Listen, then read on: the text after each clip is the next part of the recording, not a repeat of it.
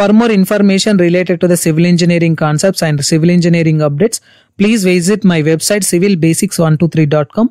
Go to type civilbasics123.com in Google so that my website will be open here like this. So which is consisting of all detailed concepts related to the civil engineering topics. So please follow my website civilbasics123.com.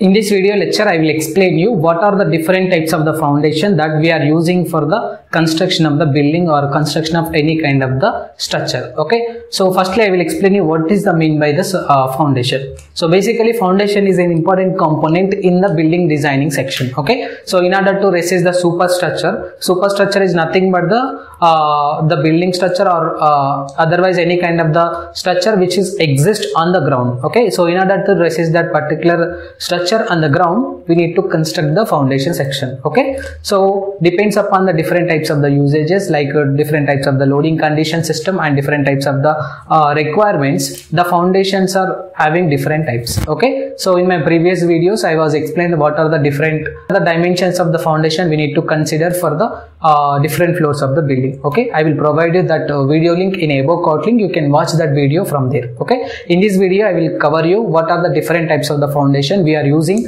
for the building design constructions as per standards. Okay, so basically as per the standards, the foundations are classified into two categories. Okay, in that first one is related to the shallow foundations and second one is related to the deep foundations. Okay, so basically shallow foundations are constructed from the ground surface and deep foundations are constructed from the ground surface, but it will be deep for the ground. Okay, so under the shallow foundations again it will be consisting of four types. In the deep foundations again it will be consisting of the two types. Okay, so on the shallow foundation we have the first one related to the isolated footing.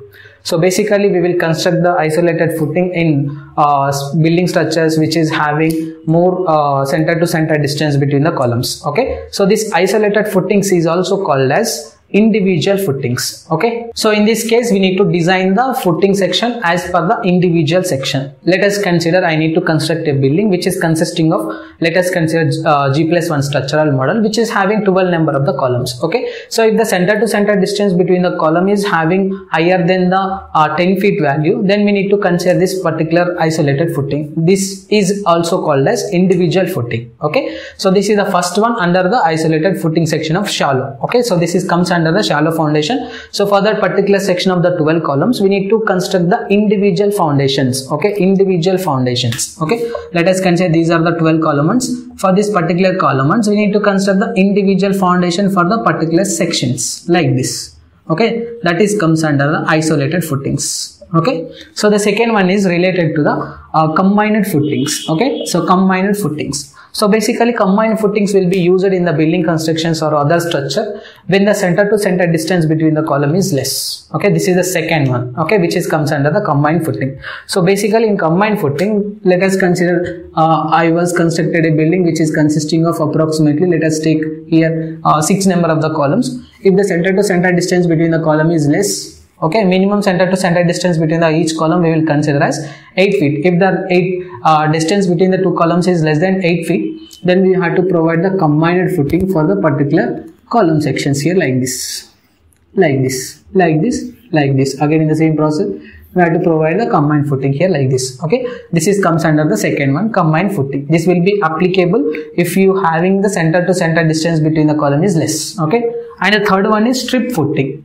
Okay, so basically strip footing will be used to provide a continuous support to the linear structure like walls and columns. Okay, so these are the provide the strip footing type under the category of shallow foundations. Okay, so these type of the strip footings will be used for the providing the continuous support for the superstructure or component which is having above the ground related to the columns as well as your respected wall section. Okay, so in order to provide the continuous support for the particular section, then we have to provide this strip footing type. Okay, this is the third one which is comes under the shallow foundation section, and the next one is related to the raft or mat foundation. Okay, this is the fourth one, which is comes under the shallow foundation. Okay, so in the mat or rough foundation, basically we need to construct the whole slab section below the ground level. Okay, so in order to construct the footing section, so let us consider again I am considering the 6 or 4 number of the columns for the particular structure. Just I am taking an example of 6 columns. Okay, so in order to construct the building structure which is having the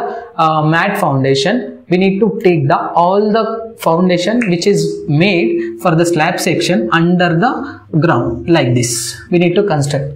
In a sense, we need to construct the all the footing section below the ground with the slab reinforcement section. Okay, so this will be comes under your respected mat or raft foundation. This will be used in case of the load of the structure is having more, and if the loading distribution is not possible with the help of the isolated footing or combined footing. So basically this isolated footing will be used in common constructions like G+1 building or ground floor building, and combined footing will be used if the center to center distance between the column is having less amount of the distance, and we can use the strip foundation footing for the building structure if you have the support, if you want to use the support for the continuous section. Okay, for the respected slab as well as wall or column. Okay, so these are the 4 types which is comes under this respected shallow foundation. So again in the same process it will be consisting of the next one is related to the deep foundation. Okay, so under this deep foundation we have 2 types of the footings are there, which is related to the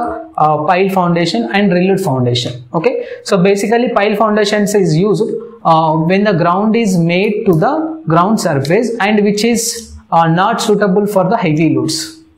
Okay, this respected pile foundation is comes under the deep foundation section. So this pile foundation will be used if the construction of the site is near to the ground surface. Okay, so basically this respected pile foundation will be applicable when the site is near to the ground surface and it is not suitable for the heavy loads. So in order to construct any kind of the building, we need to take the loading condition distribution section. Okay, so if the loading condition is having higher amount of the loading condition and if the site is near to the ground surface, then we have to prefer this particular deep foundation under this category of pile foundation section. So this is the first one which is comes under the deep foundation, and the last one is related to the drilled shaft or Kaizen foundation.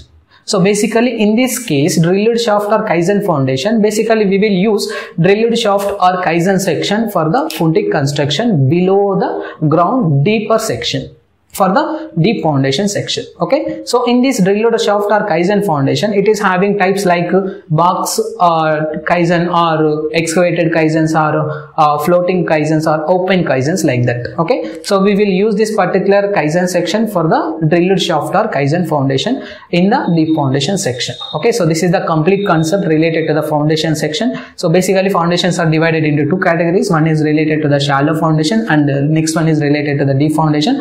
Under the shallow foundation we have 4 categories. One is related to the isolated footing, and second one is combined footing, third one is strip footing, and the fourth one is mat footing. Under this respected section of the deep foundation, again it is having 2 types related to the pile foundation and drilled shaft or Kaizen foundation. So these are used isolated footing general construction. These are used in if the center to center distance between the each column is less. These are used if the continuous support is required for the particular foundation. These are used for the respected mat section in order to resist that particular loading distribution, and pile foundations will be used when the site is near to the ground surface, and drilled shaft foundation is used in case of the larger amount of the loading distribution system. Okay, so if you have any queries about this particular video, please try to text me your questions in the below comment box. I will try to give the answer for that respected questions. Thank you.